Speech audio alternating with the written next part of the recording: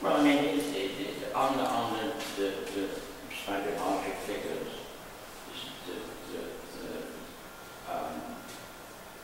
there's a distinct kind of difference, isn't it, between the way these forms have emerged and the way these are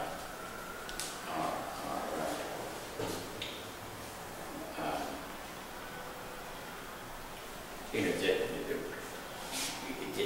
these seem to be much more kind of leaning towards a kind of naturalism, whereas these seem to be, you know, almost losing a sense of what parts are what. And, you can get lost in the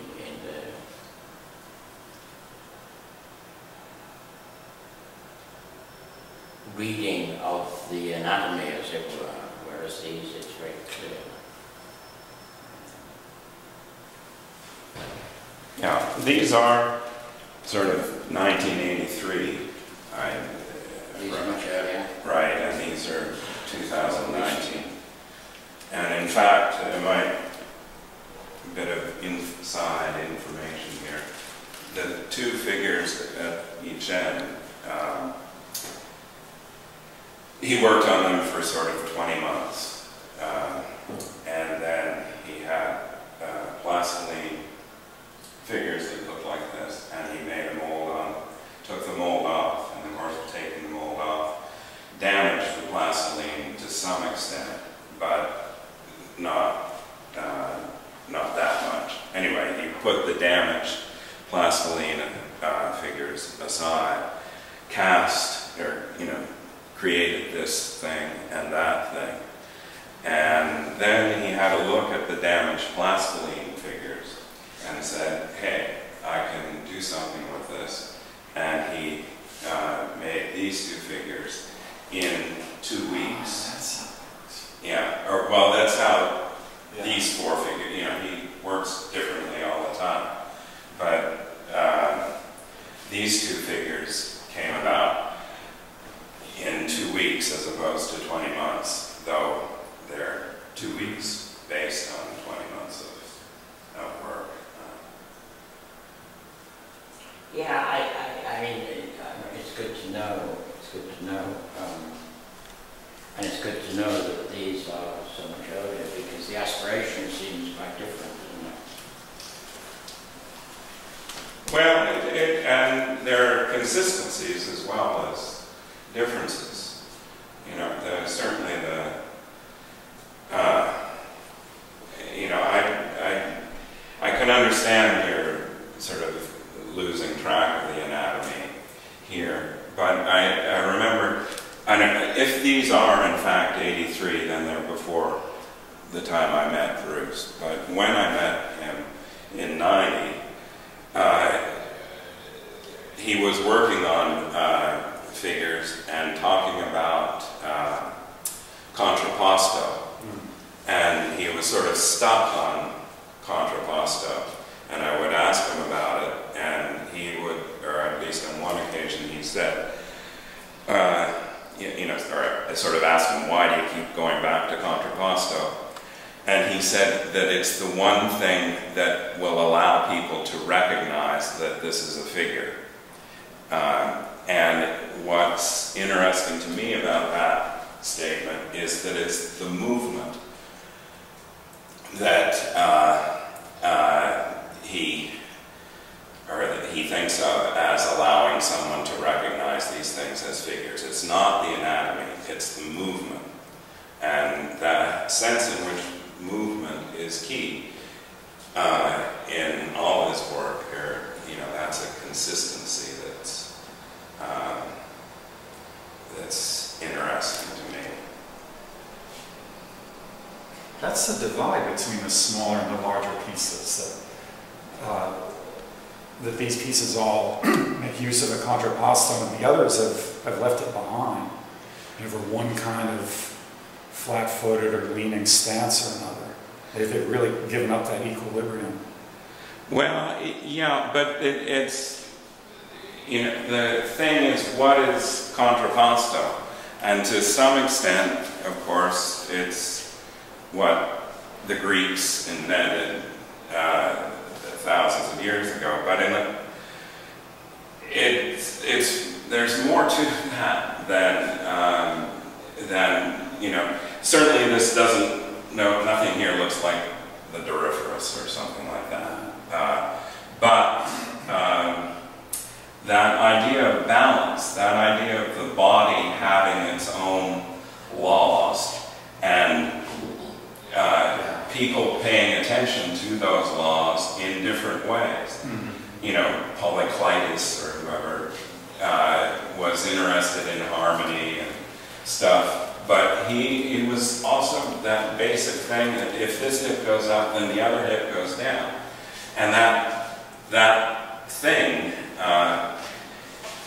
can become sort of philosophical, and you get, you know, when you're reaching up, you're reaching for the stars and aspiring, desiring, hoping. When you're sinking down to earth, you know, you're unable to reach up, and that sort of I don't know, philosophical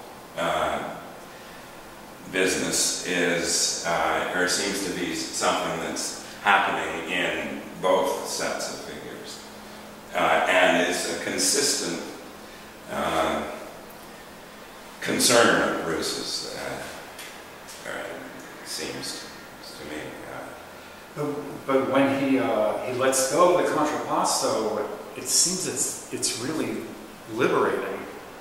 It lets him break a lot of rules, and it lets out this kind of crazy humor that I see in these pieces, and you know, really interested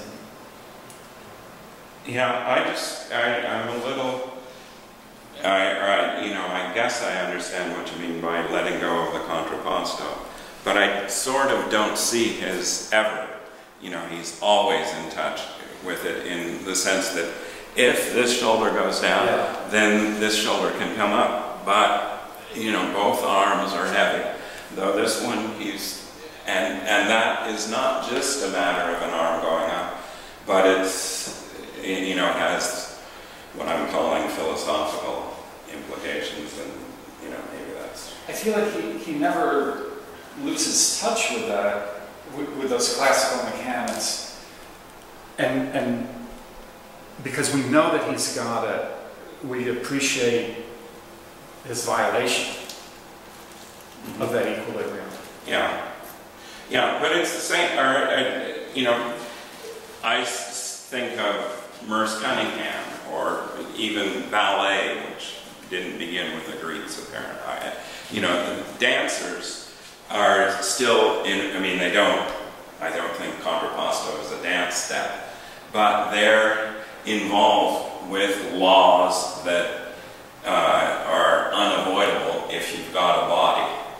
And that, you know, it seems to me that's what's important about what the Greeks were doing, and the same thing is just as important today.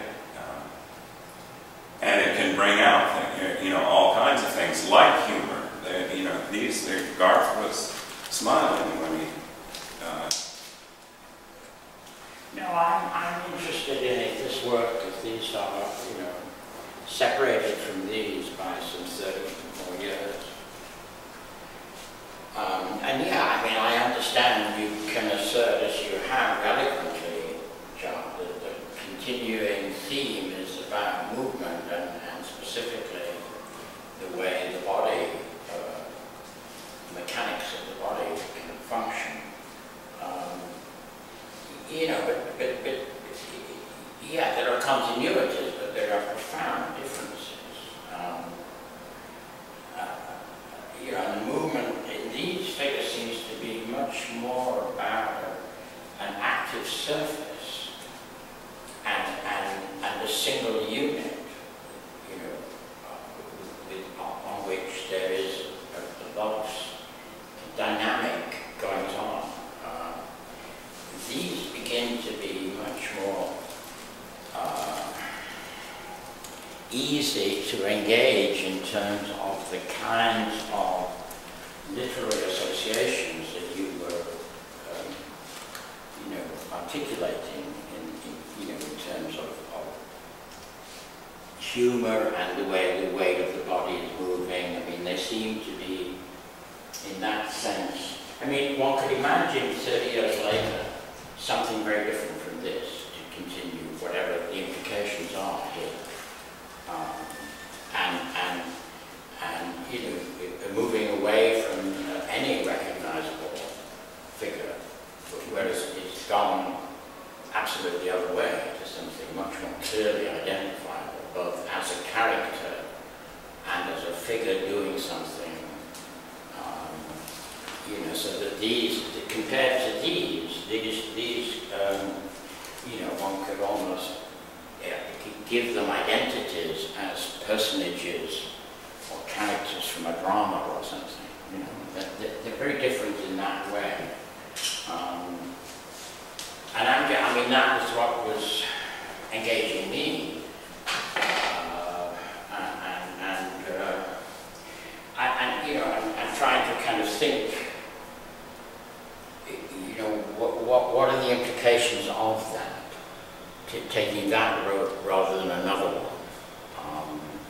I mean, particularly, in a contemporary situation where so much is open,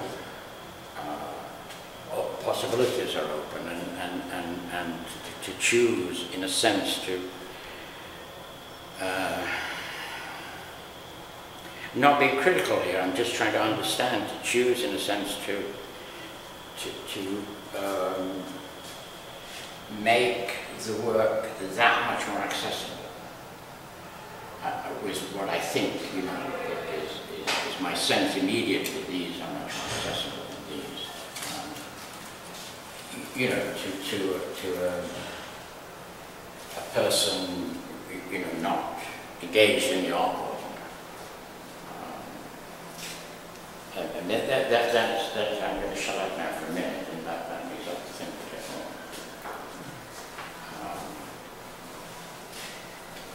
I mean, if you're a figurative sculptor, if you're making figures and you're a sculptor, the issue has to be, one of the issues has to be, it seems to me, you're in a the tradition. You're in very much, and is your work being drowned by that tradition, right? Or can it somehow rise above it, extend it, renew it, make you see it differently, give it a new, that's the ultimate question, if you've got to choose. And clearly it seems to be that Bruce has chosen to go to a place where these begin to be, in a sense, much more identifiable as part of a tradition than maybe these could have led to. Is that fair? Am I making sense? Yeah. It seems to me one of the thrills in this work is you have the sensation of a guy who's running totally at liberty within tradition. He's completely free inside and doing what he likes. You know that he has it.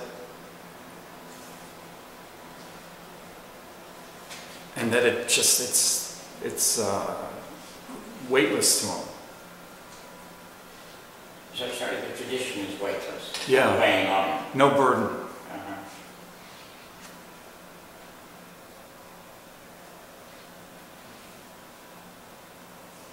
I think it's worth mentioning that as much character as each piece has, he's not using any models. Yeah. Well, except himself. Well, I have that feeling that no matter what it looks like, male or female, no matter how much it differs from his physiognomy, they're all him. And in some ways, not just the physical appearance, but in some ways the evocation of personality seems to be, I mean, my sense of Bruce is, there's a certain kind of humor and irony and capacity for self-mocking, Sure, but there, you suggested that he's sort of striving for accessibility, and I think at the same time, I understand that, and there's a certain sense in which I agree, in that he wants to be clear, but I think it's worth noticing that, and sort of the general response to his work is, these are ugly. I don't, these are monsters. I want to leave the room. And that, that resistance to accessibility is conscious. It's not, there's certainly nothing ingratiating about these things. Really? I wasn't saying he was striving for accessibility, but that he has nevertheless moved towards a position where the work is, it seems to me, much more accessible.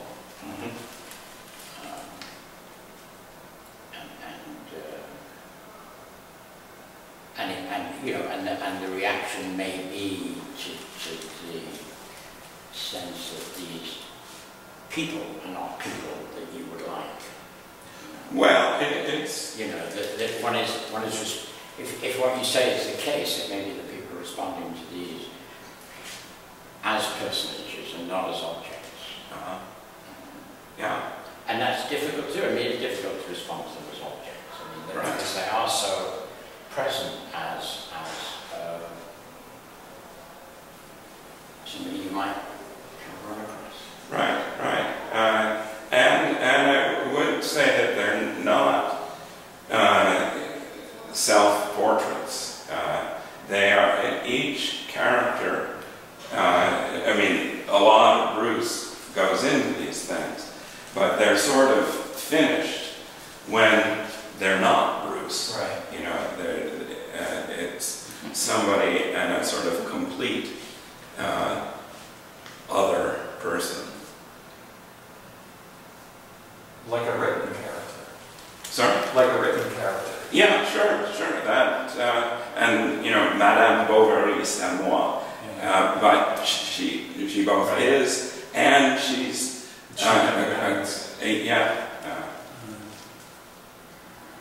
There's social sculpture, I think. They have some way of addressing and engaging. But I think, to your point about accessibility, they have a way of meeting people.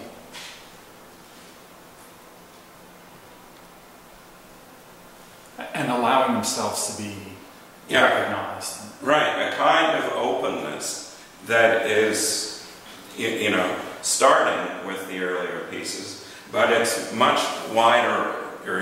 These are more, instead of accessible, I would kind of say open.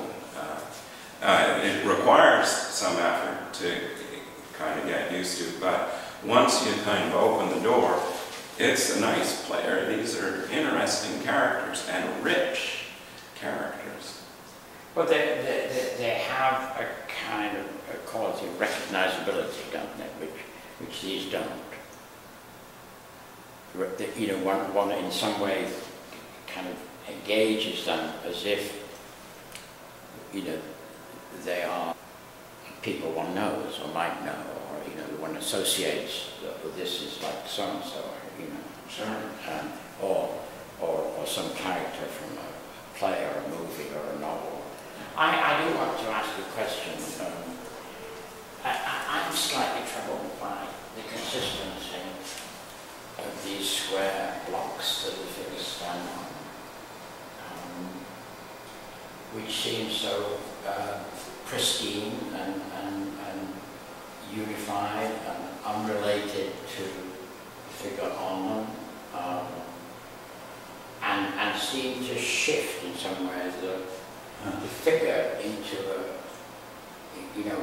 a predictable kind of place where I think that they could be very different if somehow that this were, I don't know what, but not as it is. I mean, do you have a similar? I hadn't given it a thought till you mentioned it, but the setting of the heads in the next room is just like so musical, so deaf, that if he had that opportunity with these, which maybe he just hasn't come to yet, it would be an advantage. Well, I think maybe that one's not exactly a square. And how it seems to be in some kind of opposition to the aspiration of the figure itself, which is wanting to be present to me as a character, as a personage, as an individual. But this seems to serve to remove them from that, in a way, make them more like statues. They're aspiring to be present in my world, and to connect with me at the level of one person to another, rather than as objects, as statues. But this seems to contradict that. They don't. The transition between this world and this figure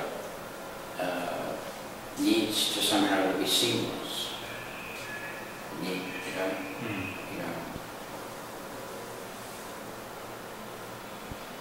I mean, it does seem at least as if some of them, this one, most clearly, if you could stand on its actual feet without that cluster square,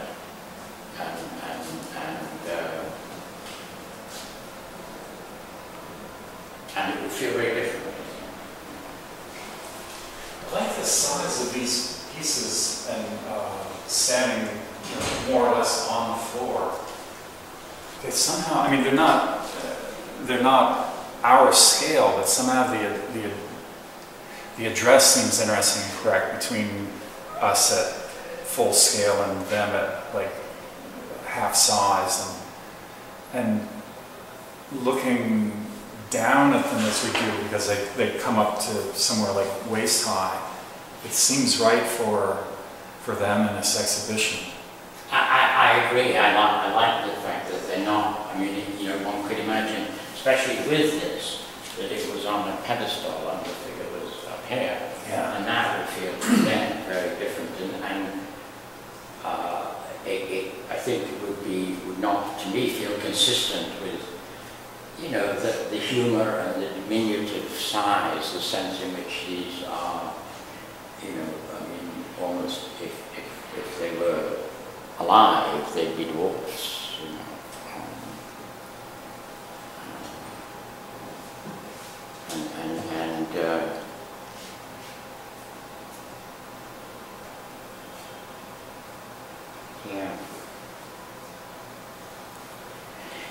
yeah. It gives me the sensation that this is a fellow who makes a figure every day. That's his trade or his profession, is making figures from head to foot, no multiplication, no fragmentation. It's a complete, viable body. And he's getting everything he thinks and feels that day is getting into a figure.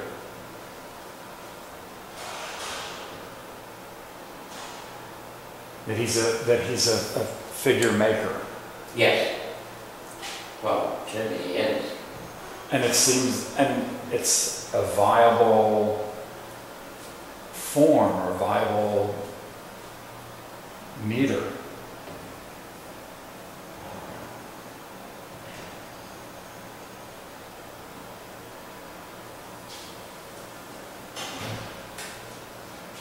it has more than enough room for everything he brings to it.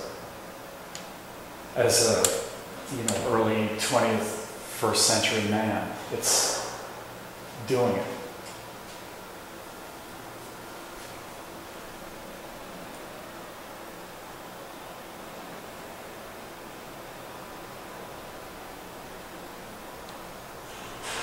Yeah, I don't think Bruce would object to anybody suggesting that he makes figures, but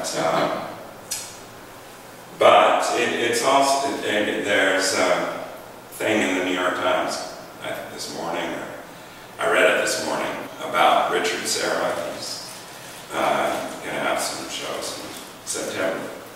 And when I read this, I sort of started thinking, that could be a Serra. And in the course of this article, and it's fun, lovely piece, it mentions that when Serra was young, like a kid, he lived next door down the street from Mark de Souverain, and they, played in the sand dunes together and whatnot. But, that could be a Serra, and pushing things just a little bit further. This could be de Souverain. And, it's, there's, what I'm trying to say is that he's not sort of mechanically making figures according to some kind of formula, or everything about, in quotes, abstract sculpture is, and contemporary sculpture is engaged with.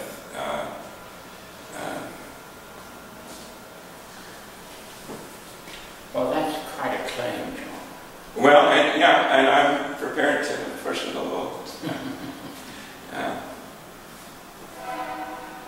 Because it doesn't, it's, when you come in here, or when you think of the New York Times and the sculpture that you read about in the New York Times, this stuff seems out of place. But if you think about contemporary dance that you read about in the New York Times, and contemporary dance, not old-fashioned ballet, or, if you want to consider ballet old-fashioned, but contemporary, these guys fit right in. And it's the movement that, is consistent, or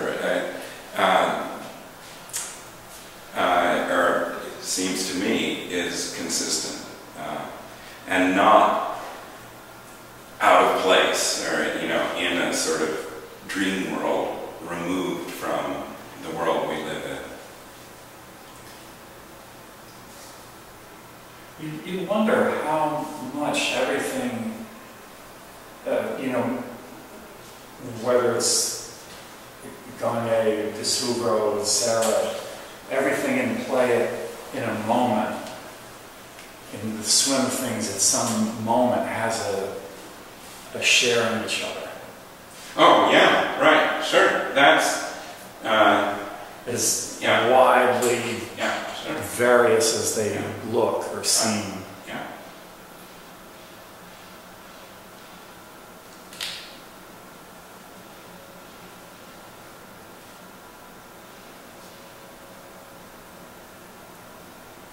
I'm especially drawn to that piece on the end, that sort of that Serra-like piece. It seems like the least innovative in a way, and it seems like as much or more Bruce as any other piece.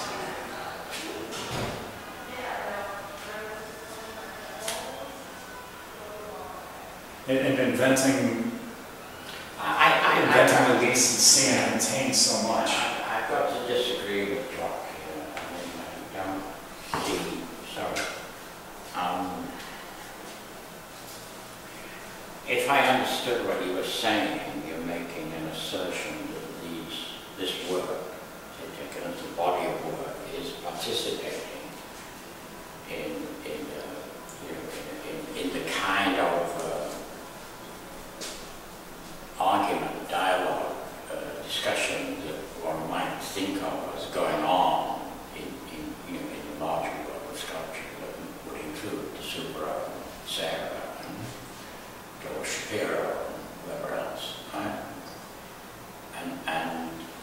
see that. I mean, I see it could have gone that way from these figures, but it's gone in a different direction to remove itself from that discussion and to turn its attention towards something quite particular and you know, obviously deeply engaging to the author, but in terms of its participating in that larger dialogue, I don't quite get that.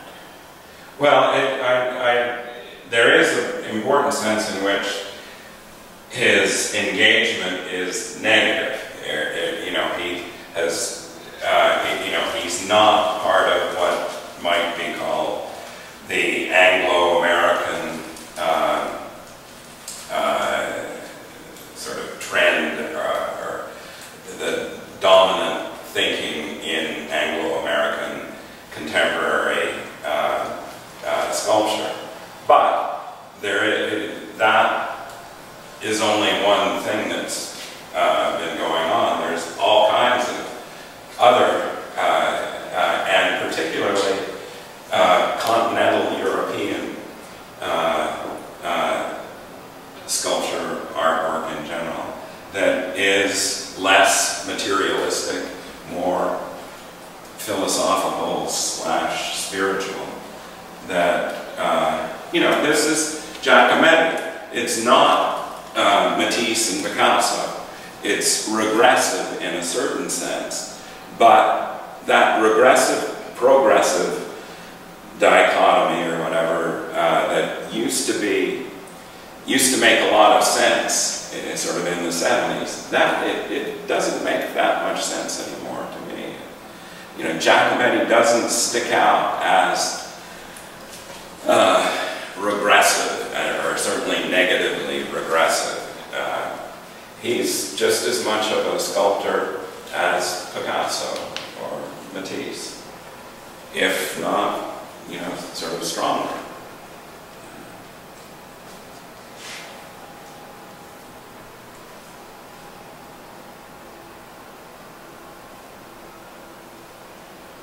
Yeah, I mean, I accept that. I mean, and I think one could say, you know, that you could establish a kind of polarity with Giacometti at one end and Brancusi at the other. You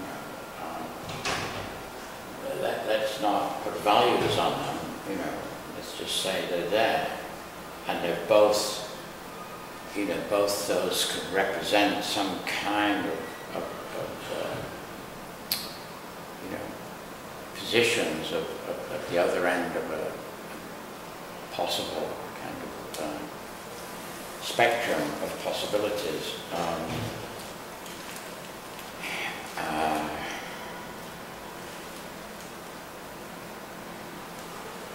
And clearly, I mean, you know, this work would fall within the Giacometti end, but Giacometti would seem to be much further out than this work. If one is talking of, you know, pushing something to some kind of place of you know, beyond what's been done before. Well, yeah, but that whole beyond what's been done before is you know, making something new is progress. Well, no, it's not a matter of making something new in my mind. It's not a matter of, I mean, but it is also a matter of, it is a matter of making that whole tradition new again. You know? I mean, that's a tall order. Right, and it's you know, at least to me, it's been met. Okay.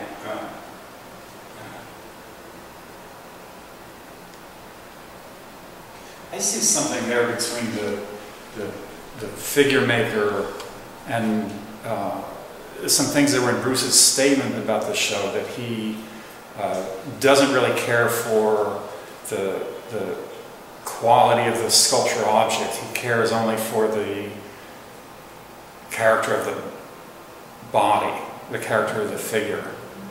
And that's kind of some of the divide, maybe, between these works and something that's more programmatically, I don't know, categorical and deliberately modern or innovative. It really feels like he looks straight at the body, if not the model, and proceeds from it with this big background of figure and tradition and sculpture in the back of his head, but it's not on his shoulders. They don't, to me, offer themselves, as characters, and certainly not as portraits, except possibly this one. Right. But as presences. Yeah, but presences that you can't disentangle from the object. Right. You Right. know, and whereas I think in these you can, and that's where I'm having my little hissy fit. Yeah. Well, I know. No, it's a legitimate. All right, and I'm trying not to. Yeah. I love this one. Yeah. But there is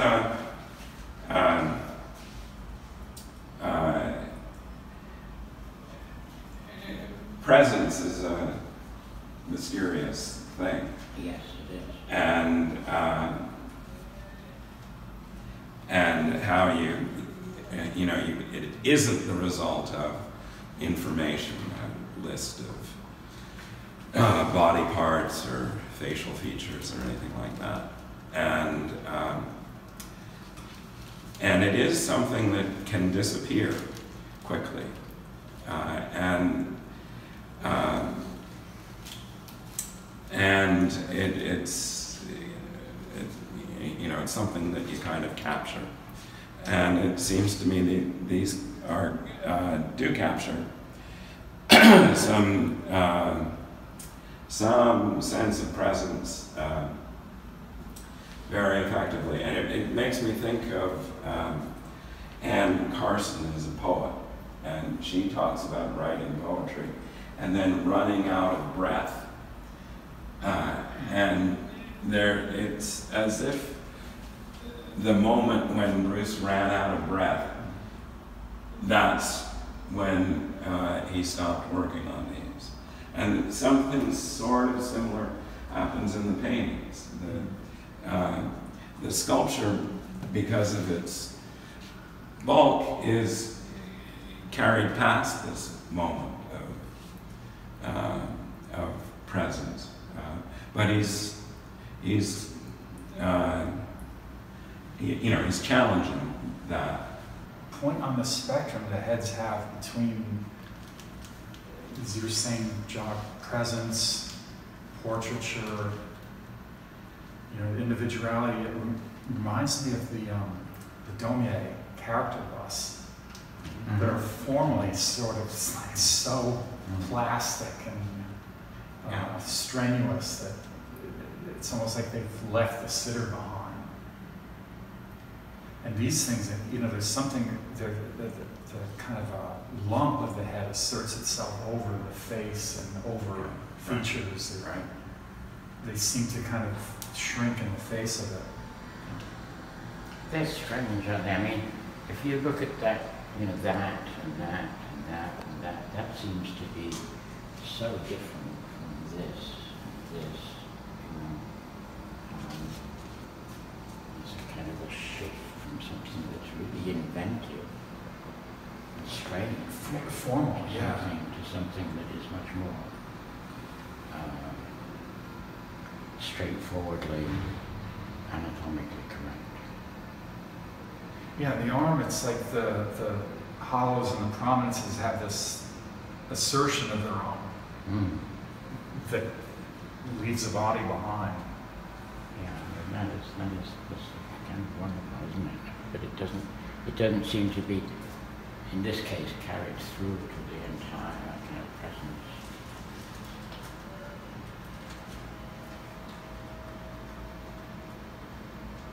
passing.